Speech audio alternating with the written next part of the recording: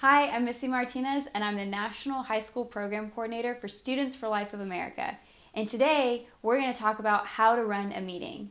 Set an agenda. Students for Life has created sample meeting agendas for you to use. So take them, customize them for your club, and use the agendas at the meeting, and stick to them.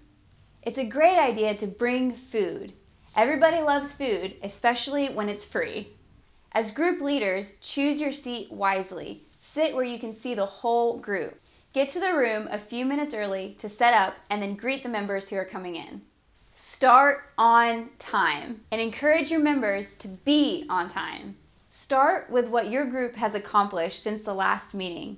This shows your members that your group is not a waste of time and you are actively doing things in your community to abolish abortion.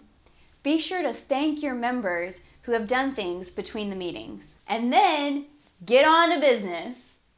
As a leader, be decisive. You control the conversation, and it's your job to keep the meeting on task.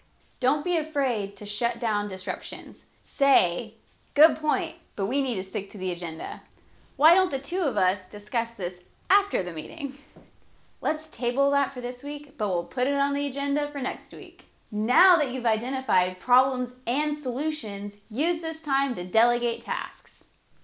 End on time. If the meeting needs to go longer, say, "The meeting is officially over, but anybody who wants to talk about this is welcome to stay." Before the next meeting, follow up with people who had assignments and make sure things are getting done so you have something to report on in the next meeting. Check back in a few weeks for our video on why agendas are important. And don't forget to hit subscribe.